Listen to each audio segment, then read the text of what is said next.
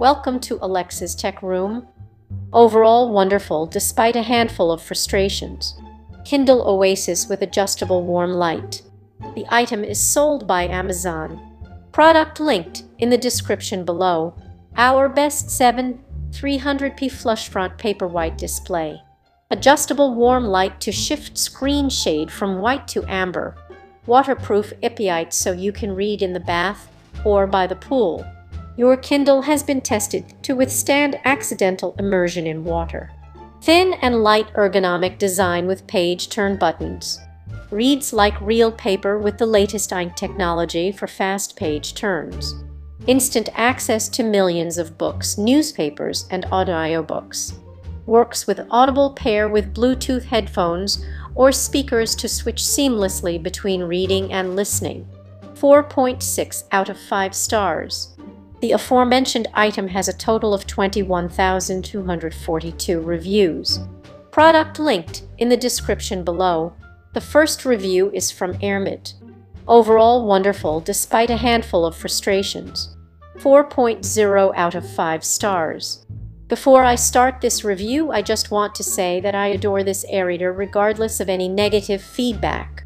In fact, I took it over to show my mother, and she loved it so much she got one for herself. It's clear and crisp. While only an inch, the benefits of the 7-inch are noticeable, but hard to explain outside of it. Just feels better reading-wise. The screen is matte, and while not glare-proof, it helps a good deal, and the pages are lovely to look at. Touch very responsive. Again, due to the tech of this product, it's kind of a wonder we have touch screens with them. It's very responsive for an e-reader, more than any other that I've looked at. I can't say I was all that impressed with the Paperwhite's touch screen, as it seemed to get finicky at times and could turn multiple pages on you, problem I've not had with any other device. While sometimes it doesn't always register the touch, for the most part it does, and highlighting, accessing the menu, shopping in the store, etc. have all been easy. Sometimes it doesn't register when scrolling, but that's been the biggest issue encountered so far. For both of us, trying to read on a tablet for longer periods of time just isn't enjoyable. Page turning, I am partial to the buttons, and am a believer that these devices should come with them baseline. However, buttons or touch, the pages turn fast, fluid, and cleanly with close to no delay whatsoever. Screen brightness, the warm light is great, and is the other reason I got this model over a Paperwhite. Buttons were the other. I have issues with my eyes where blue light really bothers me. Not only does the Oasis seem to have less blue light in general compared to Paperwhite Kindle older Oasis models, but the warm light works well. It doesn't take a lot to solve the issue, and being able to adjust brightness and warmth separately is good.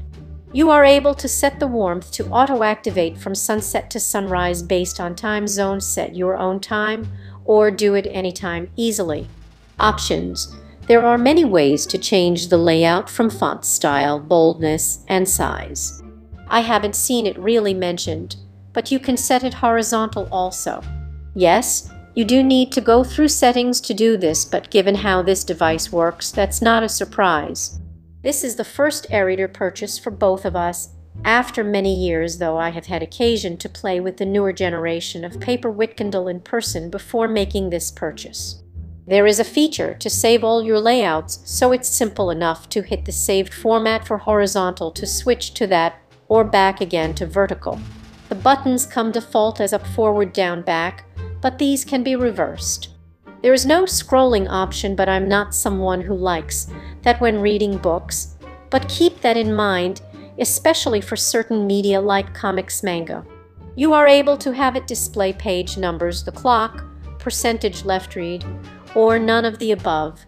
Personal library access, Amazon, for the love of all creation, fix this mess. I knew going in that it would be a pita, but still, even after going through each book and adding them separately back into their collections, I still can't sort by them.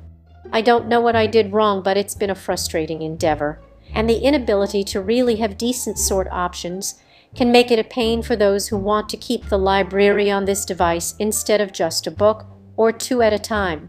Fortunately, the search works well, but I shouldn't have to look one of my fires to sort through my library and then bring it up on the Oasis. That's terrible, and to my understanding has been a long-standing problem. First things first, this device uses INC Wi-Fi. I had no problems with accessing the Kindle store to browse or purchase books. This is probably the biggest area that had a delay, lack of sensitivity to input, and a large amount of screen refreshing. But again, given what it is, it wasn't an issue really. Wi-Fi does drain the battery, even more so if downloading a lot of books, like at the start, and it does give a warning for this, but that is a problem on most modern devices. I wish there was a battery saver option for this like there is for the Fires, as I would like to use the translation feature at times while reading some books, and that is only available via Wi-Fi. Fortunately, the dictionary is not so dependent. Battery life: the Kindle base model has 4 LEDs. The Paperwhite has 6. The Oasis 25. That's a lot of LEDs. 12 for white, 13 for the warm lighting system. And it is understandable that while in use, this isn't going to have as long of a life as other models, especially older ones that don't have a backlight at all. When indoors, I tend to have everything set to as close to 0 as possible as personal preference, and would say that depending on reading habits, you're looking at charging every few days to a little over a week. I would also say that one should never believe any company's rhetoric on battery life. It's usually under the most minimal of conditions. It works by having a multitude of microcapsules that when charged display either black or white. That being said, if you're coming from an older model of Kindle, especially the really early ones, you aren't going to get the same battery life due to the LEDs, but it isn't as terrible as a tablet, for example. It does hibernate after a period of inactivity and takes a few seconds to wake back up when starting again. This isn't a bad thing to me, but has been off-putting to others with the slight delay. The micro USB, I know this a point of contention with a lot of people, but I didn't find it that big of a deal. I still have several devices, include Kindle Fires, that use this. I would assume that when Amazon does make the switch to USB-C, that they want to ensure all their tablets, Kindles can make the switch over. Shape: I love it. The only thing I can think of is that it would be nice if the metal was grooved a little in a couple of places on the back to help with a firmer grip. Otherwise, it's lovely to both me and my mother, easy to hold, easy to operate the buttons, etc. Waterproofing: I can't speak to how this works and hope to never have to. Just from that description alone, it's pretty obvious why this has no color. Though color is in the works by the INC developer, it's just years away from being workable on these types of devices. The ads in Amazon: we are buying your top off the line product. We should not have to pay you more to not have you advertise at us, especially since you have a recommended for you on the homepage that does the job somewhat better. When Kindle Fires were launching way back, when it did make some sense as the price difference was 40 and made the lower models especially more accessible to a wider range of people. But now it's just gross. Yes, I have the one with the ads because I cannot justify giving you an extra 20 for something that is top of the line and already highly priced.